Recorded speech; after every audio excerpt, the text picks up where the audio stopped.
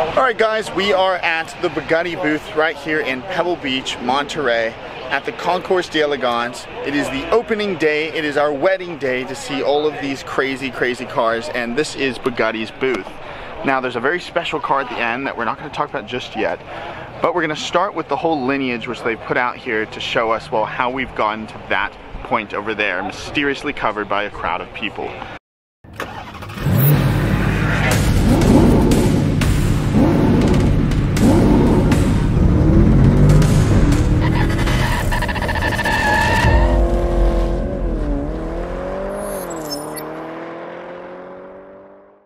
Now, this is the Type 35C. This is kind of the origin of Bugatti to a certain extent in Bugatti Blue, and it's just kind of crazy to see something, well, this archaic looking compared to something like this, which really represented, when it came out, the fastest car in the world, something, well, the most technologically advanced. Now, this would have usually been placed right over there, right in front of, well, the Bugatti Veyron. The reason why this EB110 Super Sport is here, by Super Sport meaning the faster variant of the EB110, an incredibly rare variant already, it's because this really is supposed to harken to this. This is supposed to celebrate, well, this EB110 Super Sport.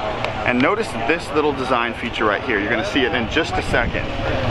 But we actually saw this driving on the road. It's a quad turbocharged V12. You know, we always think about how crazy it is those Veyrons and Chirons have quad turbo 16 cylinders, but back then this 12 cylinder actually had quad turbos, which is kind of insane. So you had these unique wheels, you had this design language right here on the upper haunch. Alright, so next in the line is the Bugatti Veyron Super Sport. Now this was the first Super Sport to come out of the Veyron with this spec, the carbon fiber in orange. It's my absolute favorite, and they made one for each continent.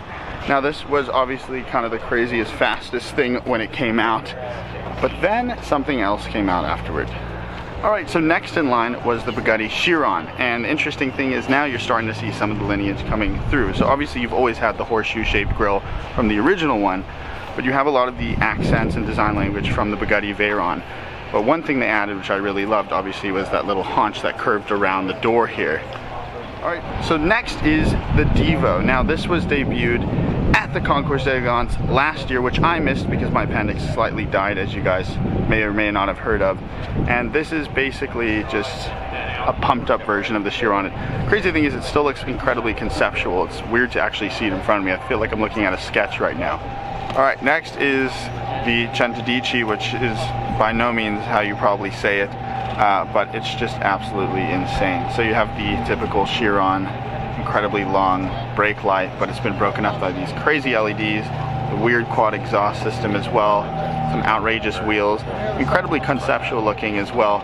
And then you obviously have these, which I was telling you harkens back to, well, this on the EB110 Super Sport. And basically this is supposed to celebrate 110 years of, well, Bugatti and that EB110 Super Sport in general. So think of this as a Chiron Super Sport conceptual special edition that you can't pronounce the name of. Alright, so here's everything you need to know about the new Bugatti Centodieci. Yeah, I'm probably pronouncing that wrong, but regardless, even if I did, the Italians would still be pissed off because, well, I'm saying it with an American accent. But essentially, it's 110, meaning 110 years of Bugatti, and it's also a nod to the EB110. It basically is based off of a Bugatti Chiron with some over-exaggerated bodywork. Shares that same crazy W16 8-liter engine with 1600 horsepower.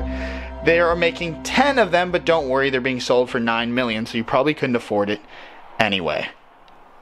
Alright, so that was a bit insane. It's weird and crazy seeing one Bugatti, and let alone, well, the lineage of Bugatti is pretty awesome as well. So, that is the Bugatti booth. Now we have to see what else is at Pebble Beach.